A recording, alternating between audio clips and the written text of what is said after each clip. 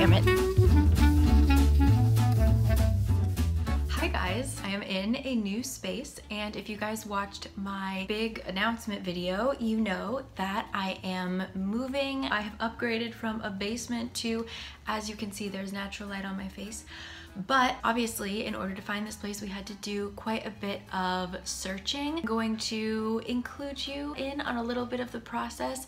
I'm going to answer most of the questions or like give you the most information after the kind of hunting footage, but I just want to set the scene a little bit before we jump in. So first of all, this process took about a month. We started searching and listing up the apartments that we were interested in, probably we can say the beginning of April. It wasn't until April 13th that we actually started physically going and looking at these houses. And then I moved in, we finished absolutely everything, officially moved out of my old place into this one May 1st. And now for what we were looking for. I don't think that we were too insane with our demands, but basically we wanted two kind of separate spaces because Kurt and I have very different sleeping schedules. I'm an early bird, he's a night owl, and he likes to work very late into the night. So we wanted to have kind of a separate area where if he wanted to work and I wanted to sleep, we could have that separation. We also wanted natural light, obviously, and then we also wanted a big-ish kitchen. That was kind of the one that we were willing to budge the most on. Our budget was basically preferably under 1.2 million. Oh, I can't do it in my head, but this, essentially you can think of it as $1,200 a month was our maximum. We would prefer to be under $1,000. And we were a little bit more lenient with key deposit because we knew that it would be quite expensive and we were combining both of our savings. So yeah, we were willing to put more out there in order to get a lower rent. So that's what we're working with. And we basically looked at places for, I think, 3 days total. And then we jumped on the place that we liked because we saw so many other places that we were interested in get sold. So once we found one we were happy with, we went for it. If you guys are observant, you guys might figure out which house it was. I will see you guys on the other side. Here is the tour.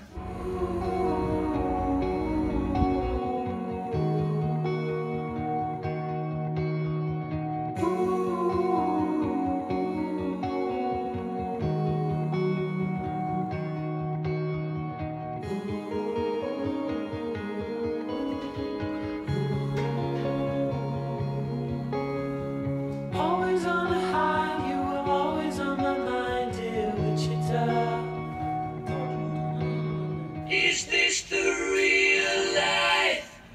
Is this just fantasy? We were told would never grow old here in Wichita. We were down by the river all through the night, watching the stars and the city lights.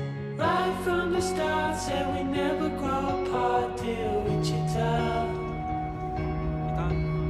You wanted me to know, never ever let you go, dear Wichita. So we're now waiting outside of a building that looks very, very old. And the apartment that we were supposed to see looks very, very new. So we're really confused and we're waiting for the dude. But I think that he's showing us the wrong place. So stay tuned. We shall see. Surrounded by cars, it's such a sight. Watching all the lovers fall into the night. All the moods in a heartbeat. We're going back where it all began. The same ground under our feet. Starts to shake with you all weekend. Winter turned to spring, I remember everything from Wichita. This town is on its knees, you know. Starting the day out strong, we walked into the building that was actually quite nice in front of a little park. He brought us into the wrong building and it was very different from what we wanted, and we were like, eh? And so then he realized, oh, my bad, it's on the second floor, which we knew. But then the people who were currently living in it like weren't answering the door, so we couldn't go in. So now we're going to the one that we currently really like. hopefully everything works out. I'm telling you, oh, it's more to this than what you see. You know this town's got the best of me. Are we sure it's the last time? Sure that this is the last time.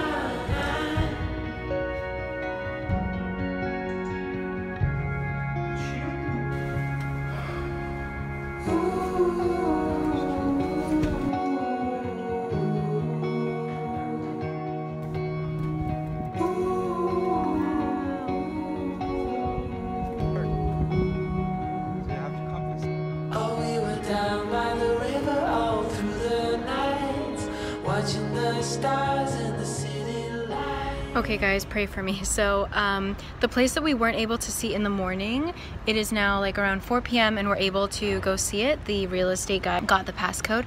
So I'm going. Kurt has a meeting, so he's not able to come. I'm very confident in my Korean in situations that I'm like comfortable in, I guess, like in which I have practiced my Korean, but like real estate, even in English, like if I was in America right now looking at apartments, I would also be like very, very nervous to do this alone. So send me your strength, please. Talking to like real estate agents or salespeople of any kind is like the bane of my existence. So let's see.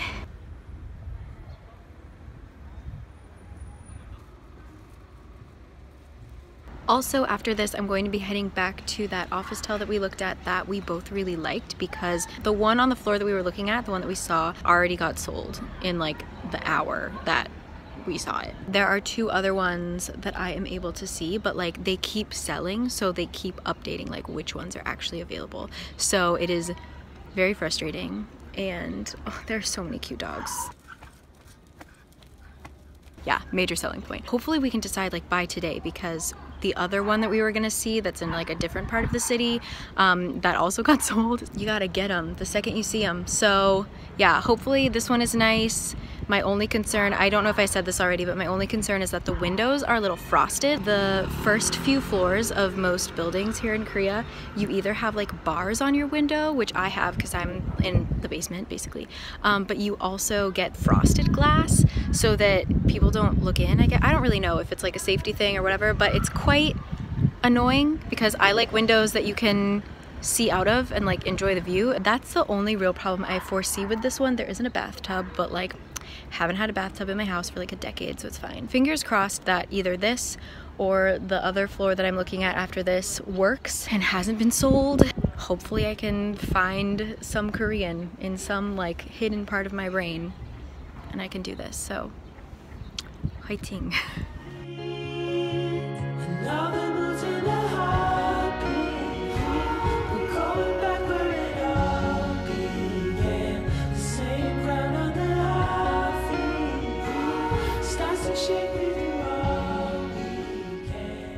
The house in and of itself is really beautiful.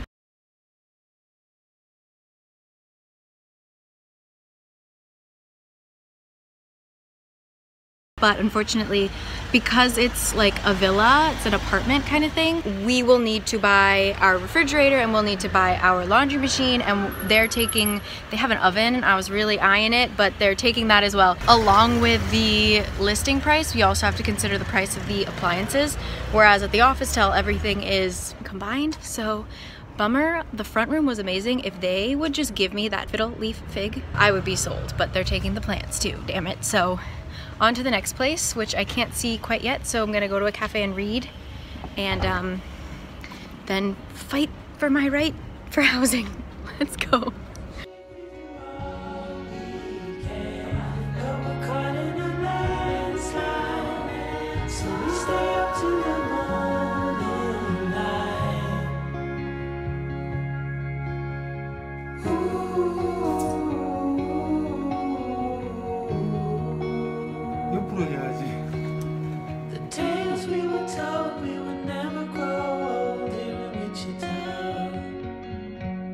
Okay, so yeah, those were all the places that we looked at, and I just kind of want to give a little bit more information. First of all, where we started looking. So as far as neighborhoods go, we wanted to be somewhere where it was easy for both of us to go to our workplace. So we looked up a lot of the bus routes because we're both bus people. So we had a lot of different places all over Seoul that we were willing to work with as long as it had the correct bus line. We narrowed it down to about 4 neighborhoods we were interested in. And then we looked at a bunch of different real estate sites. So the one I'm most comfortable with is called Jikbang, and I've used that before. I made an English tutorial for it. I'll either link it here or down below. That is a relatively friendly place to find things. As you saw, some places the pictures might be quite nice, and then once you get there you're kind of like, oh god. And I've heard other people say that they will like go to a place and then the realtor will say that the price is wildly more expensive than what it was listed. So maybe keep that in mind, but I've honestly never had that happen to me or anyone I personally know. So yeah, Jikbang is pretty good. And then there is Dabang, which was just a hilarious thing. They basically have the exact same listings as Jikbang, maybe like plus or minus 1 or 2 listings, but it's as if they gave someone a camera, blindfolded them, and put them into a room and said, you have 3 shots, take photos. Because the photos on Dabang are so hilariously bad. A weird corner of a room, or like a sink. I don't know. It was just very weird. So we ended up not actually finding anything on Dabang. But like I said, there were a couple more listings on there. So if you do want to check it out, Dabang is also there. But the one that we actually had the most success with, which I had never used before, is Naver Budongsan, Naver Real Estate. There were a ton more listings, especially for officetels. It was a little clunky, like everything with Naver. It's like not the most user-friendly service, but there's just a lot of listings, especially if you're looking for an officetel.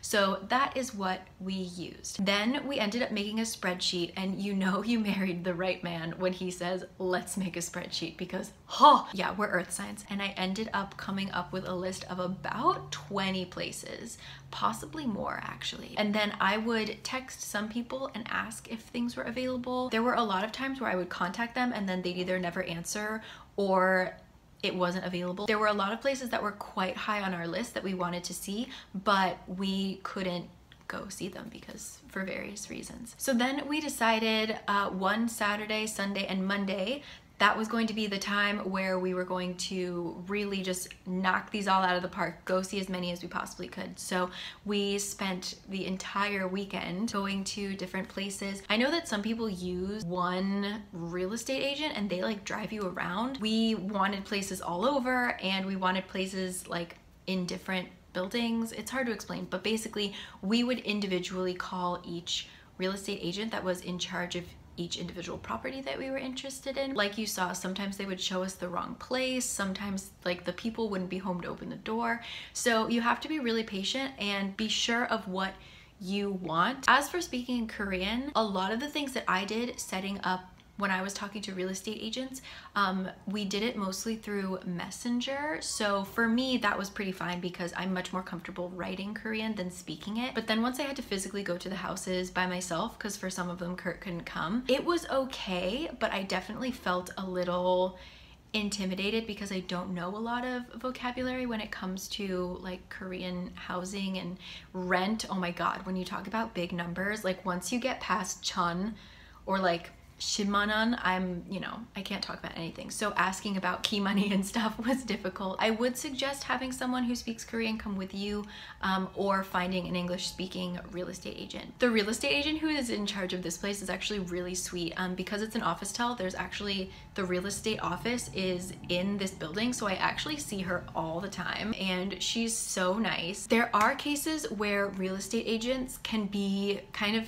scary and intimidating, definitely if you're using like the one person to take you around all day, because you are asking him or her to sacrifice their entire day, like that lump of time that they're spending with you. They could be doing other things, selling other houses, working with other clients. But if you go to a place and you just call up the real estate agent for the specific listing, and all they have to do is come and like basically unlock the door and let you see it and then you're gone within, you know, 20 minutes. And if you want it, you'll call them. That's a very short amount of time, so they don't really pressure you as much. There is still a pressure of like, yeah, please call me. These sell really quickly. This is a really hot place on the market. All that salesman stuff. Typically they won't guilt trip you like other real estate agents tend to. I definitely suggest doing the individual route, but it is much harder if you can't speak Korean. So yeah, we picked our place. We moved in. I'm so happy with it. It's funny that we initially were looking at like 2-bedroom places and we were really set on having like a door that we could close to separate our space, but actually we love how open this is. So it might be a little while until I do an apartment tour because we don't really have enough time to set this place up before we go to America for a month, and then when we come back I want to get some plants. My friend Olivia back home is like a crazy plant lady, and so she's going to walk me through. We're gonna go to a nursery and she's gonna tell me what plants I should get for my home because we have a wonderful window. We get lots of indirect sunlight all day. Very excited. I'm very happy with this place, but I'm also very happy that we looked at a lot of different spaces because we really were set, like I said, we were set on a certain idea of what we wanted, and then once we saw a lot of different spaces, that really changed and we ended up with a place that we really love. And so yeah, I hope that you enjoyed this video, and if you have any questions, please leave them down below. This is my second rodeo, I guess, finding an apartment here. So yeah, I will see you guys next time. Thanks as always for watching, and I hope you have a wonderful day. See you later, bye!